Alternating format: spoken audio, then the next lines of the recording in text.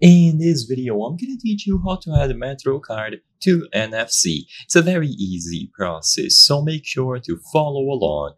If your phone has NFC capabilities, regardless if it is an iOS device, an Android device, if you have the Samsung device with the Samsung wallet, you can usually add a physical card to a digital wallet and use the NFC capabilities on your phone to pay for any fare using your phone instead of the physical card. So to do this, I'm going to teach you how to do it through the Apple Wallet, the Google Wallet, and the Samsung Wallet. Just open your respective wallet and look for a plus sign. For the Apple Wallet, which I'm showing first, it is going to be at the top right corner of the screen.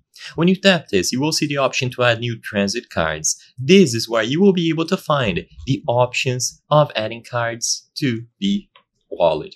What I need to make very clear is that not all Metro cards are going to be available. So for example, for the United States area on this example here, they have Clipper, SmartTrip, and Tap.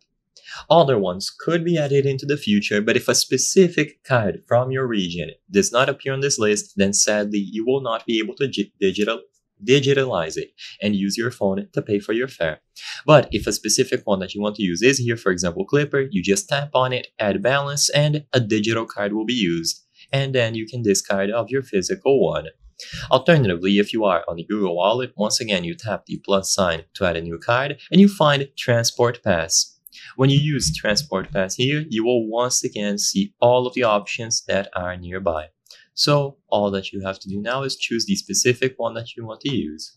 And the same exact thing can be done with the Samsung Wallet. You tap the plus sign, you will see the option to add transit passes, and then you just choose from any of the available transport options. And if a specific one is not on the list, sadly it will not be allowed to be used with the digital wallet. I hope I was able to help you on how to add MetroCard to NFC. If this video helped you, please be sure to leave a like and subscribe for more very easy tips. Thank you for watching.